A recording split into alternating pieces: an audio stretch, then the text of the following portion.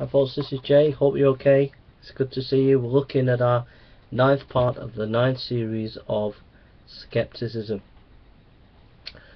I just want to bring your attention to something that the skeptics will not bring your attention to, and that is the life of Christ and his influence on Western culture and Eastern culture.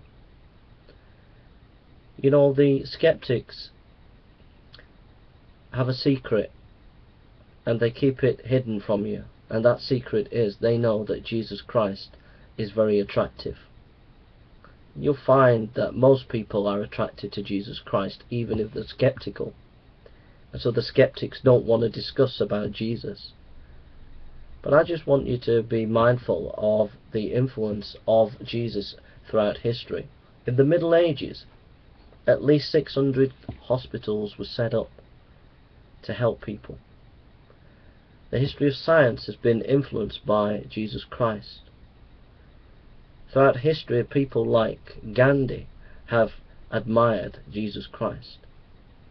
Jesus Christ has inspired great music such as Handel's Messiah, the music of Bach, great painters such as Rembrandt, great philosophers such as Leibniz, Immanuel Kant, and great literature such as Shakespeare's plays, Tolstoy's novels, Dostoevsky's novels.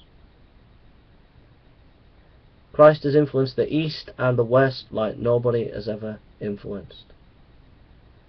How can it be that an obscure Jew from Galilee has changed the history of the world more than anybody who has ever lived? Surely it must be that he was the Son of God. The greatest question we can ask in our culture today is, what do we think of Jesus Christ? To not face that question as a skeptic is really being anti-intellectual. The Apostle Paul says in Philippians chapter 3, "Finally, my brethren, rejoice in the Lord. To write the same things to you. To me, indeed, is not covetous, but for you it is safe. Beware of dogs, beware of evil workers, beware of the circumcision. For we are the circumcision which worship God in the Spirit, and rejoice in Christ, and have no confidence in the flesh. Though I might also have confidence in the flesh, if any other man thinketh that he hath wherein he might trust in the flesh, I more, circumcised the 8th day, on the stock of Israel, of the tribe of Benjamin, a Hebrew of the Hebrews, as touching the law, a Pharisee. Concerning zeal, persecuting the church, touching the righteousness which is in the law, blameless. But what things were gain to me, those I count loss for Christ.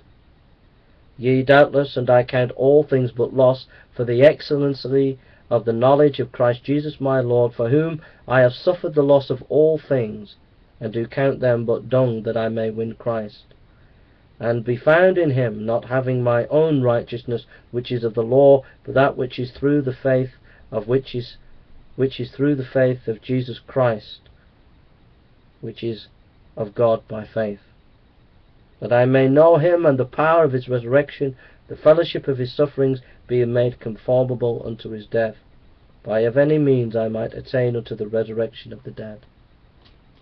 The Apostle Paul was saying, look, I achieved everything. I was the best of the best in my culture, but I count it as nothing. Nothing compared to Jesus Christ. All the best of your life. If you could have the best perfect life that you could ever have, it would be nothing compared with the excellency of Jesus Christ. All that the world can offer you is nothing compared to the excellency of Jesus Christ. He says that Jesus Christ was bruised for your iniquities. The Son of God came down from heaven. He lived a perfect life. He says, by his stripes you are healed. And he was arrested, and he was mocked, and they flogged him, and then they whipped him, and then they nailed him to a cross. And as he was nailed to that cross, he was taking the sin of the whole world upon himself. He was taking your judgment, your punishment for your sin. The wrath of God fell upon Jesus Christ for you. And if you want to know God, then you've got to confess your sin and turn to Jesus Christ and say, Lord, please forgive me. And as you trust in Him, you can have fellowship with God. And it says the blood of Jesus Christ cleanses us from all sin. This is the great gospel. It is the good news, and it's everything. And if you want to know God, you can know Him through Jesus Christ. There is no other door but Jesus Christ. There is no other way but Jesus Christ. He is the only way. I would not give anything. I would not swap anything for Jesus Christ. He's worth everything. He is the fullness of the Godhead bodily. So seek Him. He is altogether lovely. Thank you.